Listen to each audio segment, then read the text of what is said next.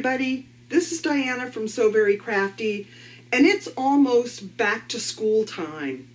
And with back to school time comes pencil case time. And I have created this little 3-ring binder pencil case that anybody with beginner sewing skills can make in no time. It is super simple to make. I will show you how to add the zipper, add the grommets, and you will be on your way to making loads of these for your family and friends for this back to school season. So I hope that you enjoy this project today. If you do, give me a thumbs up, subscribe to my channel, ding that bell for notifications, and head over to the website at www.soverycrafty.com for more sewing and crafting tutorials that you don't see here on the YouTube channel. In the meantime, let's get started on how to make this particular cute little 3-ring binder pencil case. So what are we going to need for this project? We are going to need some outer fabric, some lining fabric, anything longer than a 12-inch zipper, and 3 grommets. And grommets come in 2 pieces. There's like a gasket piece and the actual grommet piece. And our fabrics are going to measure 10 3/4 inch wide by 7.5 inches long. You're going to need an outer piece and a lining piece. And I'll put these measurements in the description section of the video. One that's 10 3/4 inch by 6 inch outer and lining, and one that is 10 3/4 inch by 1.5 inch outer and lining. And then just any zipper that's longer than 12 inches. It doesn't matter because it's going to get cut off. So I used, in the prototype bag, I used a continuous zipper. So you can just use any zipper that's longer than 12 inches and that's fine. And so what we're going to do is we are going to start out by adding our zipper to our 6-inch by 10 3/4 inch piece. And we're just going to place this right sides up on our workstation. And we're going to place our zipper right sides down on our workstation so that our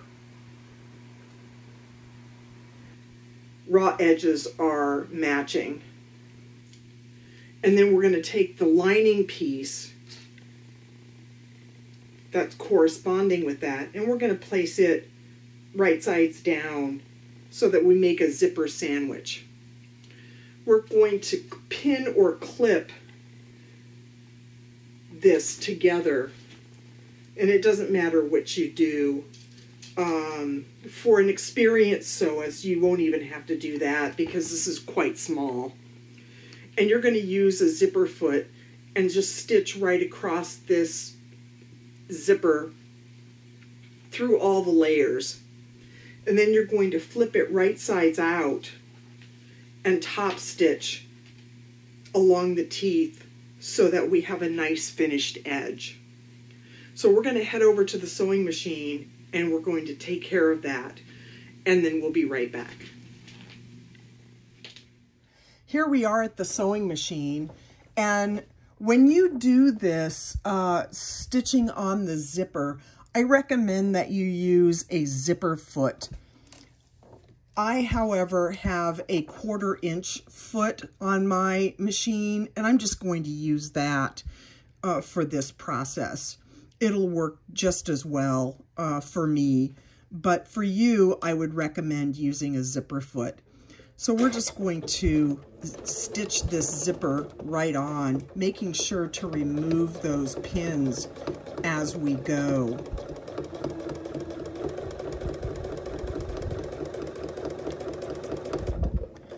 Now we've come up to the pin and to the zipper pull. We're going to want to reach inside and pull that zipper pull so it's out of the way. And if we have to lift up our presser foot to do that, we will. But we don't want any bumps in our stitching.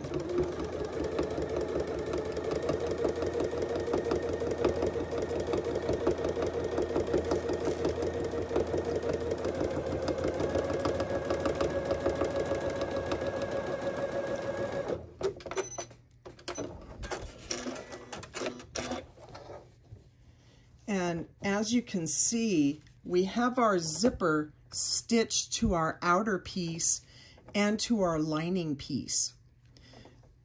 What we need to do now is to top stitch our zipper so that the lining and the zipper and the outer fabric are nice and neat. Now I'm going to press my fabrics a little bit so that they are nice and neat along the stitched edge so that we can have a nice finished edge on our project. And you can see where I have pulled the zipper pull out of the way when I was stitching.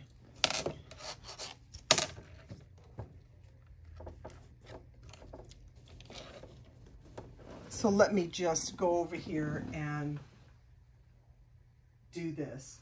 Now I have pressed along my stitched line, and now I'm just going to top stitch.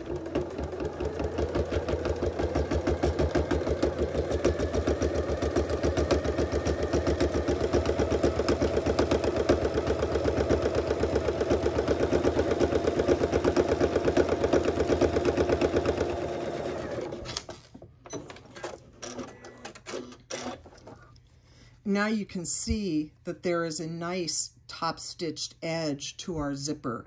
Now let's go over to the workstation and add the other side of this zipper so we can continue on with our project. Now that we've done that, and you will notice that on this part of the video I'm using one zipper, and on the other part of the video I'm using the other zipper. That's because my video didn't record, and so I'm re-recording this part of the video, so don't be concerned about that. So the next thing that we do on this is we're going to take our smaller piece and we're going to place it right sides up on our workstation. We're going to place our zipper right sides down, place our lining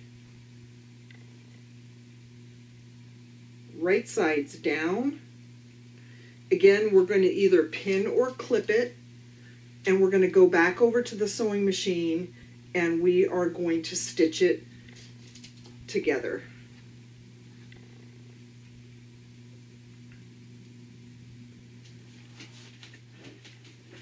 Okay, so now that we have the zipper on, we need to add the rest of our pieces.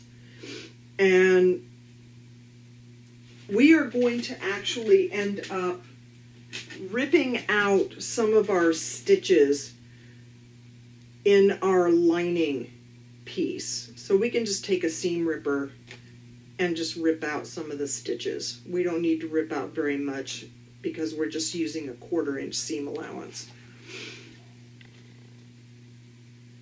This is an important step for this project because otherwise your lining isn't going to work very well with your pencil case.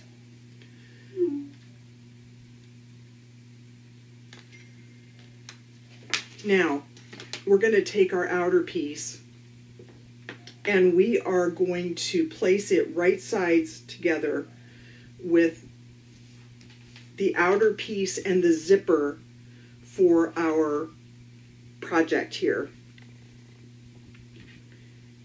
And then we are going to stitch across the zipper all the way around, but not the lining, only the outer portion of the fabric. The other thing that's important, because you're using a longer zipper, is you want to make sure that your zipper pull is in the middle. So we're going to take our zipper pull and we're just going to put it in the middle, just like that. And again, you can pin or clip these pieces together. And I'm just going to pin so that my zipper pieces are close together. And again, you're just going to stitch all the way around on the outer fabric only.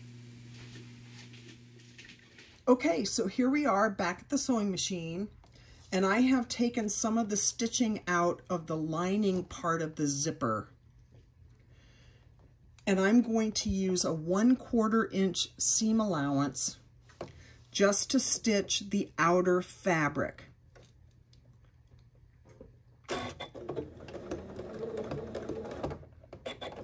And I want to make sure that I'm avoiding this lining.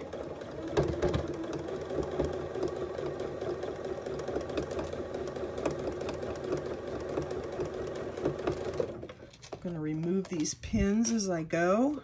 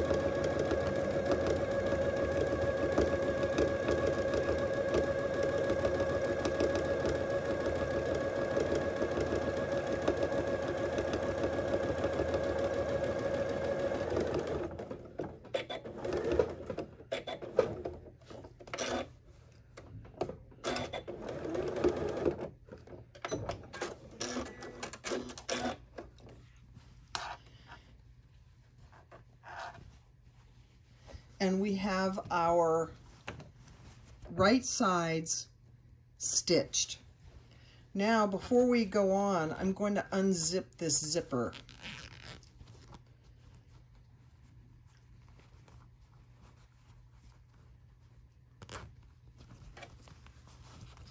Because if we don't unzip the zipper when we do our next step, we are going to be in big trouble. We will not be able to turn this right sides out. So let's head over to our workstation and move on to our next step. Okay, so now we do exactly the same thing with our lining piece. We place it right sides together and then we stitch all the way around, only using only the lining piece and not the outer piece. Don't worry about stitching over the zipper. You've already unstitched the portion that you need. So let's go over to the sewing machine and stitch that. Here we are back at the sewing machine, and I'm just going to start actually at the bottom where I intend on leaving my opening. And I'm going to back stitch a little bit here.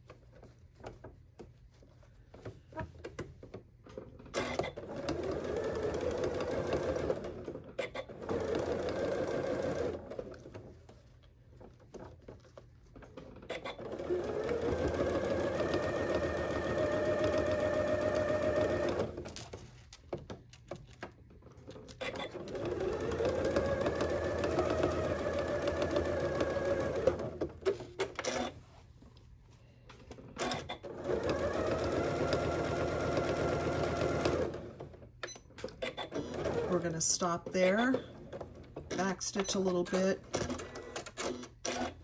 and leave our opening for turning. So let's go back over to the workstation. Let's turn this right sides out and move on to our next step. So here we are back at the workstation, and we are going to turn this right sides out through our opening in the zipper and our opening in the lining. And you can see that we have the makings of our pencil case, but we need for it to fit onto our binder. So the first thing that we're going to do is we're going to take out this lining and we're going to stitch it closed. And we can just use our machine for that because this is going to not be seen. You can use ladder stitch if you like, but just fold these under the seam allowance, stitch it closed,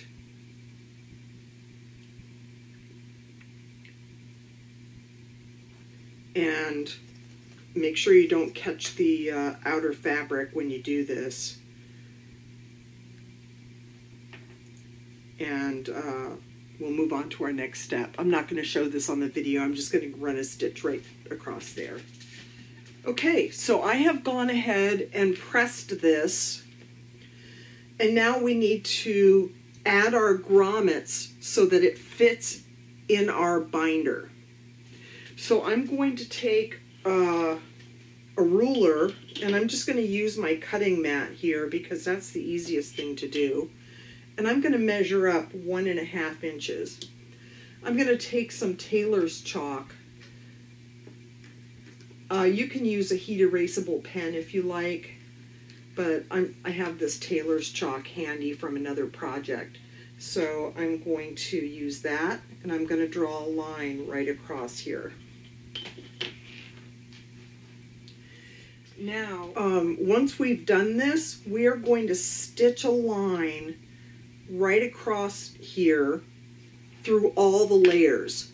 So we want to make sure that that lining is snug in there so that when we add our grommets, we're not going to have a problem. So I'm just going to run over to the sewing machine real quick, and I'm going to stitch a straight line right across that chalk line that I just made.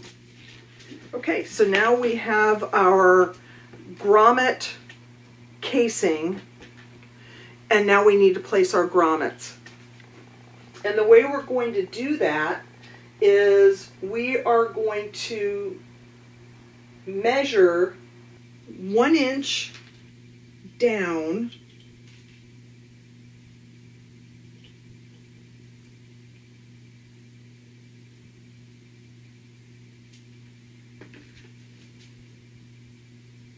I'm just going to put a dot there so I know where that is, and 1 inch across. And that's pretty close, but not quite.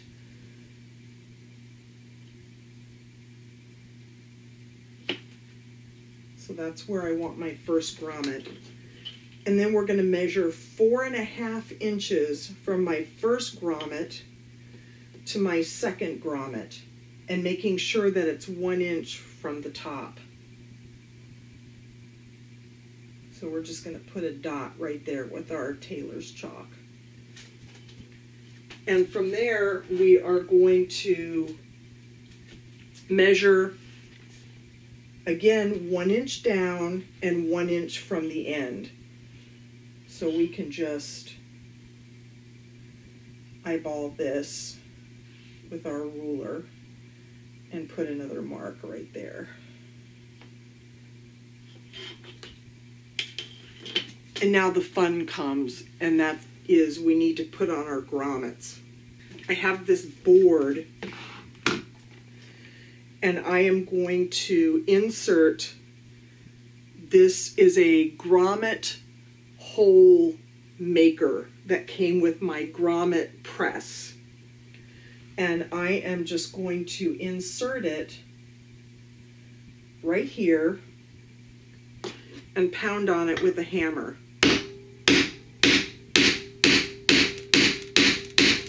Like that. And I'm going to do that for all four or all three of my grommets.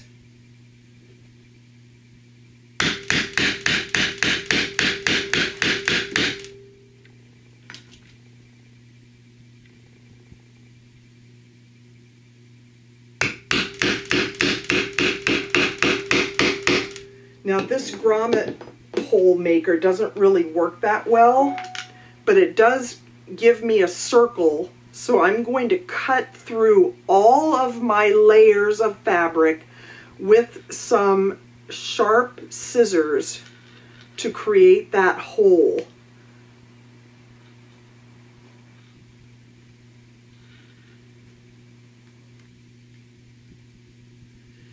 For my grommet to go into.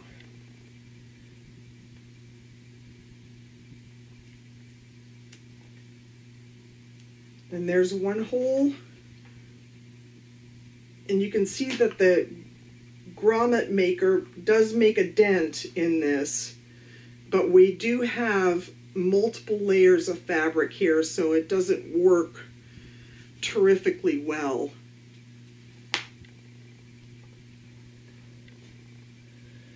But these little pointy scissors work great for this job. And we're just going to go around our little circle that the grommet maker made for us, or the grommet hole maker made for us.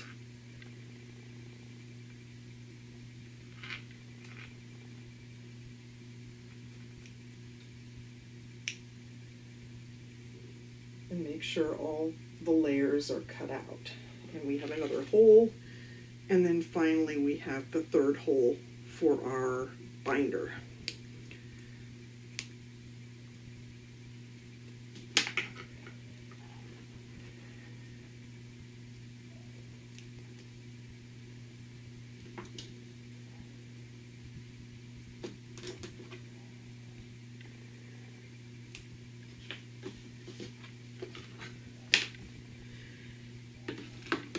Now we have our grommets. And the way we put in our grommets is we have a Grommet Press.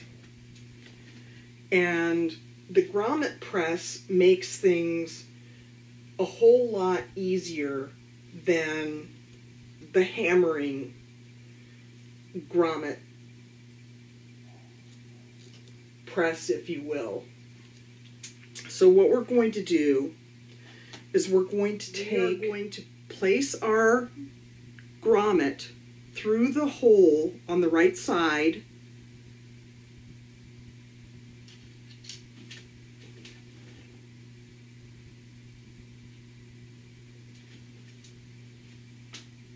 and we're going to place it down on the grommet set.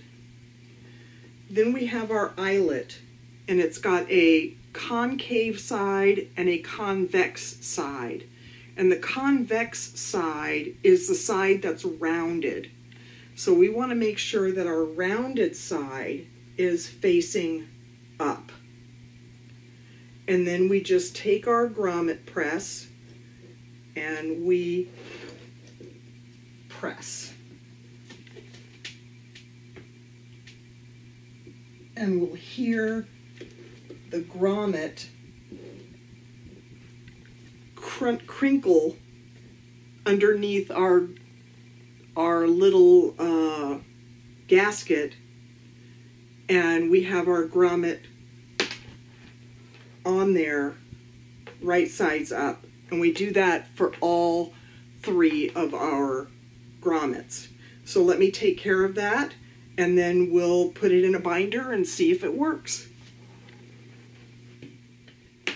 Okay, so I have all of my grommets in my pencil case. My zipper works perfectly, and I have room for my pencils. So let's get a binder and see if this is going to fit. So here's a binder. It's gigantic, but the holes are still the same. All we have to do is slide these in to our slots, and there you have it. A nice little binder pencil case.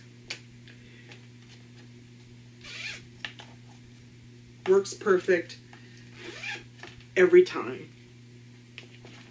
So I hope you enjoyed this project today, and if you did, give me a thumbs up, subscribe to my channel, ding that bell for notifications so that you have more sewing and crafting tutorials in your inbox whenever they come out, and head over to the website at www.sewverycrafty.com for more sewing and crafting tutorials that you do not get here on the YouTube channel, and head over to my new website if you like Cricut crafting, called paperdaisy.com, and get some Cricut crafting going for yourself.